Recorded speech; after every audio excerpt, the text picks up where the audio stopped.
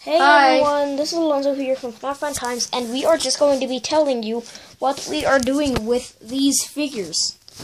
Here's Foxy's future face is going to look like. Okay, show them the actual figures. Show them. Okay. Here's spring traps. But Foxy's going to look different when I put this on him. So we're gonna basically paint all these, put some clay everywhere, use wires. That's what we're gonna do. Yeah, We're using these guys for the animatronics. I chose Springtrap because he's the best. I used this face because it has those kind of ear type things. And we don't know what we're gonna do for Mingle yet. We have no idea. Yeah, we just have her as an endoskeleton right now. Yes. But we will get her.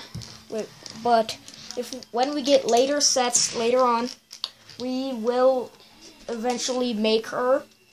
Even Foxy's going to have more red. I'm not forgetting that. Don't blame me for thinking he's the worst animatronic. That's just my opinion. I barely see him. I used to love him until he never came out. Dude, did you know? I'm gonna fill up this whole box. I heard that Foxy was the last animatronic to be added to the game.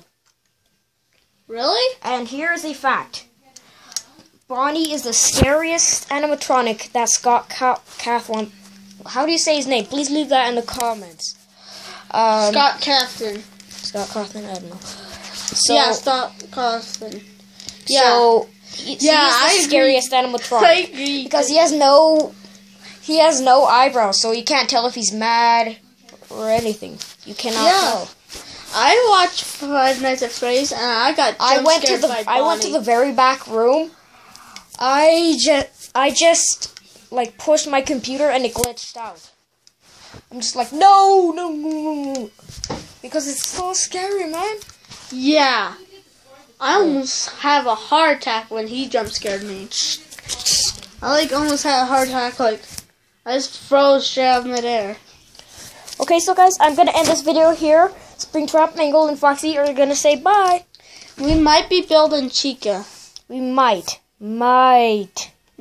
Chica's ugly.